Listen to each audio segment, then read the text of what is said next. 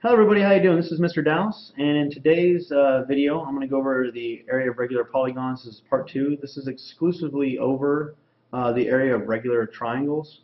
The first video was over just the introduction and went over the equation of regular polygons. This one is only going to talk about regular triangles. So I've got an example of a regular triangle right here.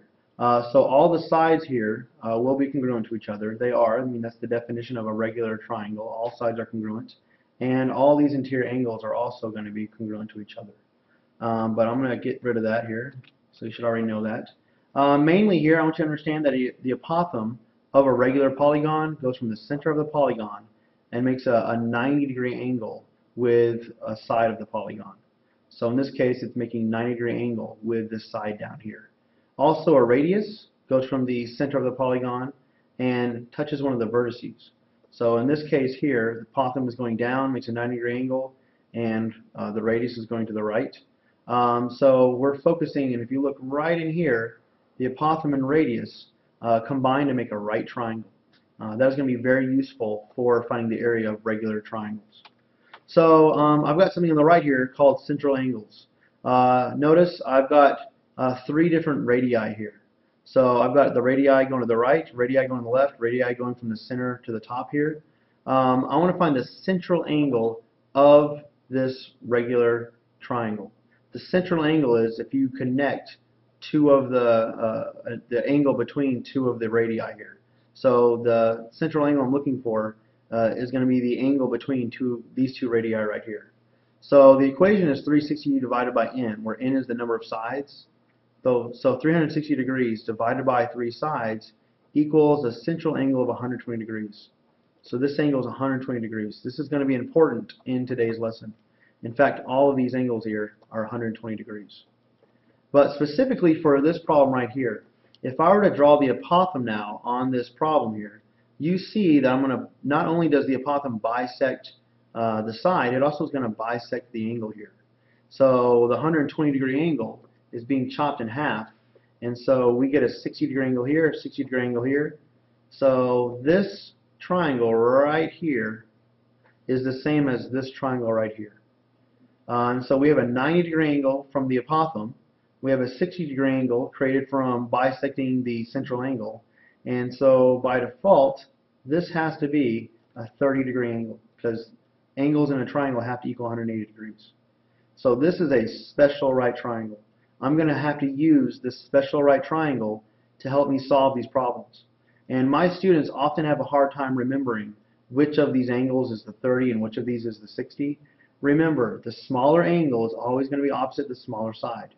So if you can't remember which is 60 and 30, look for the smaller side. Well, the apothem is the small side here. So opposite the small side is the small angle, so this would be 30. So this is 30. You already know this is 90. This has to be a 60-degree angle. So let's do some problems here. Again, remember, 30, 60, 90, we need to know this relationship here. So I've got an example problem. It says find the radius, apothem, and area of the regular triangle, given it has a perimeter of 30 inches. So if I were to measure all the way around here, this is going to be 30 inches. Don't measure your screen. Don't pull it out. I just made up this number here.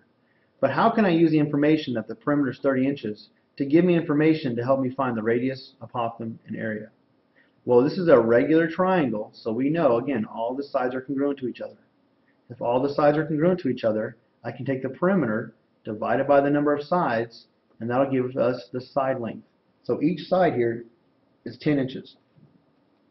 That's useful. I need to know this information. I can't do anything unless I know some information about this triangle.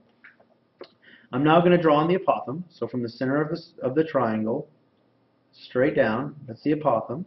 I'm also going to label the radius. And again, I also know that this is a 90-degree angle here. So I just told you that this guy right here is a 30, 60, 90 triangle. I'm going to redraw this triangle, making them a little bit bigger. I highly recommend doing this if you are doing these problems here, or if you have problems you need to do for homework. So we know right now from the previous slide that the top one here is a 60. This guy here is a 30-degree angle, and this is a 90-degree angle here. Now, if you know anything about special right triangles, the side opposite the 30 is labeled x, the side opposite the 60 is labeled x square root 3, and the side opposite the 90, we're going to call this guy 2x. So let's see here. What do I know here? Well, I know right now that the apothem is going to be x. I know the radius is going to be equal to 2x. Let me change this guy to green. The radius is going to be equal to 2x.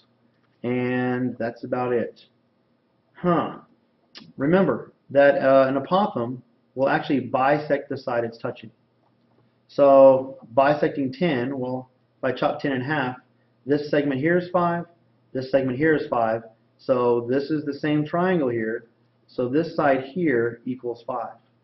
So this is 5. Well, I have information now that will help me solve for x. The equation x square root 3 equals 5. What do I need to do here to isolate the x to solve for x? Well, I can divide by the square root of 3. And when I do that, I isolate the x. If I take my calculator here, and I do 5 divided by the square root of 3, I get 2.88. I'm going to round 2.88 to 2.9. So x is 2.9. Well, how does that help me? Well, x is the apothem. So I now know that the apothem is actually 2.9. So I'm going to write down 2.9. This is in inches, so I'm going to put inches here. So now that I know that the x is 2.9, the radius is going to be 2 times x. The radius is going to be 2 times 9. 2 times 2.9. Well, that's the radius. Well, 2 times 2.9 is now going to be 5.8. So I took x here, and I plugged it into this x right here, and I get a radius of 5.8. Again, this is in inches. So 5.8 inches. How can I use that to find the area? Well, remember, the area equation, I have it right up here, is 1/2 apothem times perimeter. Well, right now, the area is 1/2 apothem times perimeter. I found the apothem. I was started off with a perimeter of 30. So the area is 1/2. The apothem I have is 2.9 inches. The perimeter is 30 inches. And if I were to plug this into my calculator here, which I'm going to do, so 0.5 times 2.9 times 30 gives me an area of 43.5. This is inches times inches. This is inches squared. So the area is 43.5 inches squared. So this is how you can solve for every single regular triangle. Every single regular triangle is going to have a 30, 60, 90 triangle right in here. So in this case here, x is the apothem, and 2x was the radius. Do one more problem, and I'm going to call it quits in this video. It says find the apothem, perimeter, and area of the regular triangle given it has a radius of 12 centimeters. So right here I gave you the radius, whereas in the last problem I gave you the perimeter. So I already have the apothem written down in the radius here to make things a little bit easier for us. So again, I know this is the apothem. Find the apothem, perimeter, and area. So we have the radius of 12. Again, we have a 30, 60, 90 triangle here. So I'm going to use that information to help me on this problem. So we have 60 and 30. And if you have a hard time remembering 60 and 30, remember the small side is always opposite the smallest angle. So this is the smallest side, so 30 would be the smallest angle here. So that's a real quick way to remember that. Again, I'm a big fan of redrawing the triangle to make it a little bit bigger so we can do math and make it a little bit easier to do. So right now, we know this is the 90, 60, 30. Opposite the 30 is x. Opposite the 60 is x square root 3. Opposite the 90, I'm going to call 2x. And what do we know right now? Well, I know right now the radius here is 12. I know the apothem in this case is x. Let me change that to red. I've got a little theme going on here. Colors are going to match. So what can I use here? Well, I know right here that 2x is equal to 12. So if I want to solve for x and isolate the x, I divide both of these by 2. And I get x is 6. 12 divided by 2 is 6. Once I know what x is, I'm going to use that to find the apothem. So I know right now that the apothem is actually equal to 6. That's useful. I needed to know that. Once I know what the apothem is, and I know what x is, that will help me find everything else here. I'm going to go to blue here. So again, I know that x is 6 here. So this is now going to become 6 square root 3. So this section of the equilateral triangle, or the regular triangle, is 6 square root 3. I don't like dealing with radicals unless I absolutely have to. I'm going to plug 6 square root 3 into my calculator, and I got 10.39. I'm going to round this guy equal to 10.4.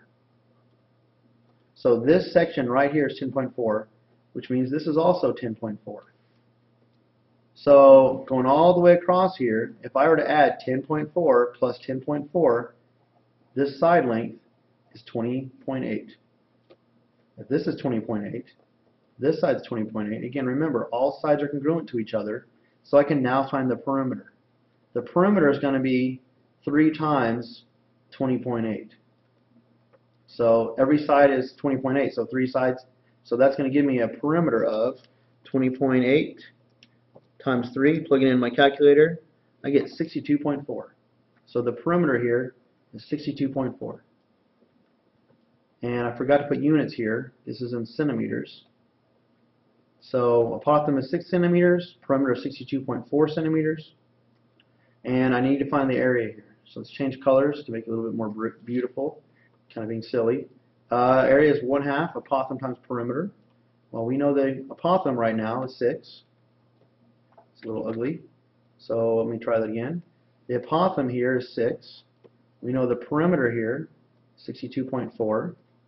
So if I were to type in my calculator, 0.5 times 6 times 62.4, I get an area of 187.2. This is centimeters times centimeters. This is centimeters squared. So this is 187.2 centimeters squared. Anyways, I hope this helps you understand how to do regular triangle problems. And hope you have a great day. Bye-bye.